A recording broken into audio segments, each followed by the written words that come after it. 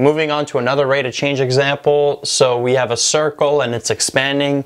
At what rate is its area changing with respect to its radius when its radius is 100 centimeters?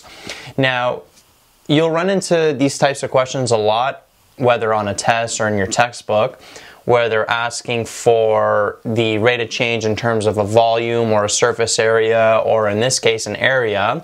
Sometimes the questions will be worded differently. So for example, this question, a common way that it's worded is that a stone is dropped in the water and then circular waves are created and they're expanding. So that would be a circle expanding like in this question. But in this case, I kept the wording of the question pretty simple. Now, the first thing you want to figure out in these types of questions is what's the dependent variable and what's the independent variable. So the dependent variable, if you notice, the area is changing with respect to its radius, to the circle's radius. So the dependent variable is the area, and that's measured in centimeters squared, because we're dealing with centimeters in this question. And then the independent variable, the area depends on the radius. And the radius is measured in centimeters. So, making an equation to relate these two, we know that the area of a circle is equal to pi r squared. So this is the equation that we'll be dealing with. You could have also wrote a as a function of r is equal to pi r squared. Either or works. So now let's read the question. At what rate is its area changing with respect to its radius when its radius is 100 centimeters? So the circle is expanding. So it starts here, then it goes here, and then it goes here. And they want to know how fast is the area expanding when the radius of the circle is 100 centimeters. So because they're looking for a rate of change at a specific point in time, they're looking for the instantaneous rate of change. So ultimately what we want is the instantaneous rate of change of the area when r is equal to 100. But before we get there, I say we figure out what's the instantaneous rate of change of the area when r is equal to a general value of a. So then we'll get an expression for the instantaneous rate of change in terms of a, and then we can plug in 100 for a, or any value that we would want. So to find out the instantaneous rate of change of the area when r is equal to a, we use the difference quotient.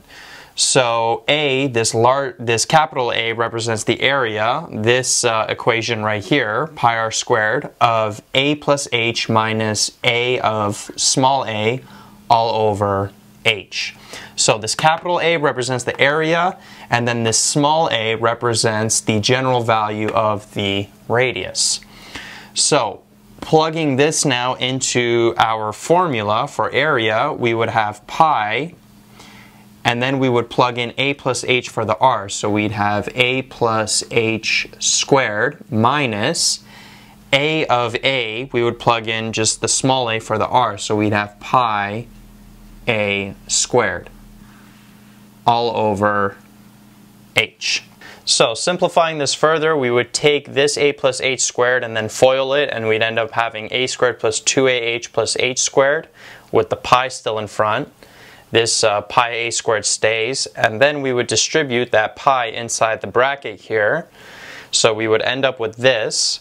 Now notice in the numerator how these pi a squareds cancel out. So let's rewrite what we got up here. So we're left with 2a pi h plus pi h squared all over h. And now remember, our goal is to cancel out this h in the denominator, so what we would do is we would factor out an h in the numerator. So we'd have 2a pi plus pi h all over h. The h's cancel out, and we're left with 2a pi plus pi h.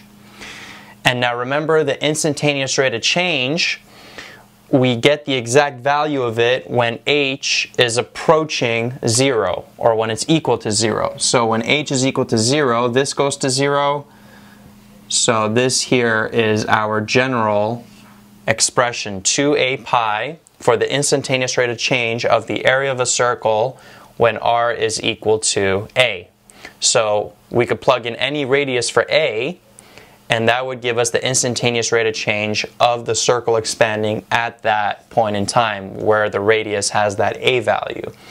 Now, again, one more time, don't get confused with the capital A and the small a. The capital A represents the dependent variable, which is the area, and the small a in this case represents a general value for the radius. So they're different.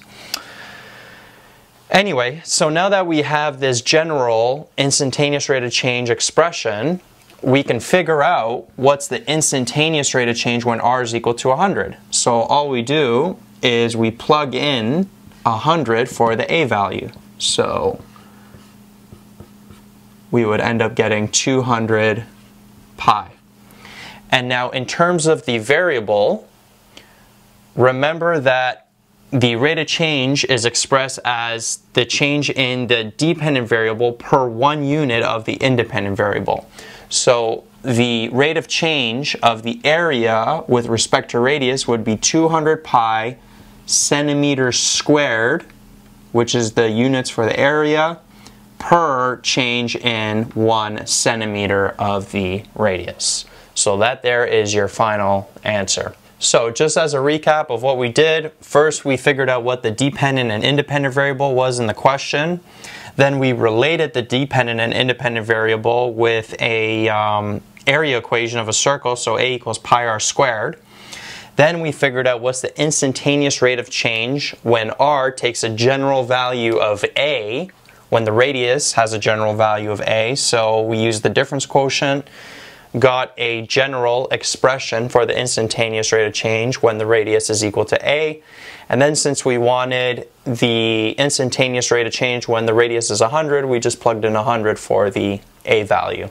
Now, just a quick note before finishing this video, you could have also just went straight into finding out when r is equal to 100 at this point. So instead of putting these a values, these small a values, you would put 100. So the difference quotient would then look like this: 100 plus h minus a of 100 all over h. And then you would just plug in 100 plus h for the r value here, so this would be 100, and then you would plug in 100 for the radius in the area equation, and you get a certain value here. And then you could do all the algebra, and instead of getting a general expression, you would end up getting 200 pi right away. So you can try that on your own. But a lot of times the teacher first wants to have a general expression for the radius. So when the radius is equal to some general value, whether it's a, x, whatever you label that as, find the general expression and then plug in the radius. And it also gives you a lot more flexibility, because if they ask you for the instantaneous rate of change at multiple points, so let's say this was like a 3-part question, and they ask you for the instantaneous rate of change when r is equal to 100 and when it's equal to 150 and 200, you don't have to do this 3 times. You could just find a general expression, and then for every value, 100, 150, 200, you could just plug it in here and get the answer right away.